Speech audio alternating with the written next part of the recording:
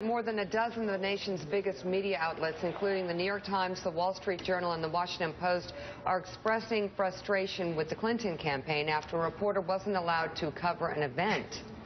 When an event is too small for the entire press corps to attend, they pool coverage from a single designated reporter. But David Martosko of the Daily Mail, who was designated pool reporter for print media with Hillary Clinton in New Hampshire, says the Secret Service wouldn't let him go to the first pooled event on Monday.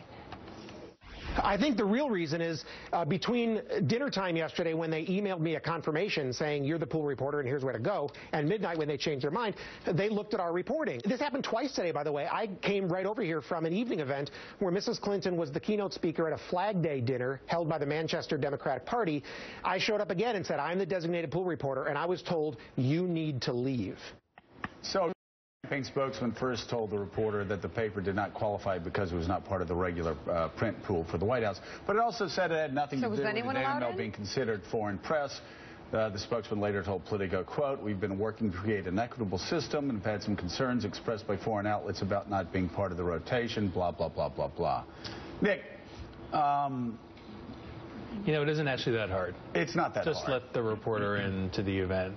The event is going to be her talking and doing her event. There isn't a huge loss to anybody. So does the Daily Mail have a reputation of being a more conservative outlet? You know, I think it's a British tabloid, and they do a lot of stuff online, and you know, I don't really have a great sense of what their coverage is, but the point is the campaign doesn't get to pick.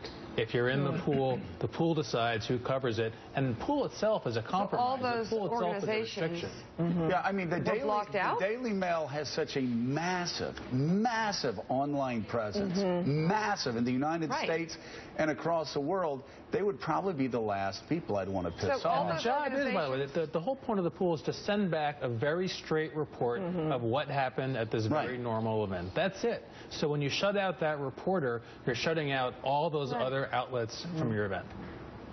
Wow. Yeah. You know, I think the Daily Mail was, Alex was telling me also, they were the ones that reported that Hillary was bussing in people in Iowa for her sort of meet the people deal. Yeah. They also beat the New York Times to the story that we were all talking about a couple of days ago.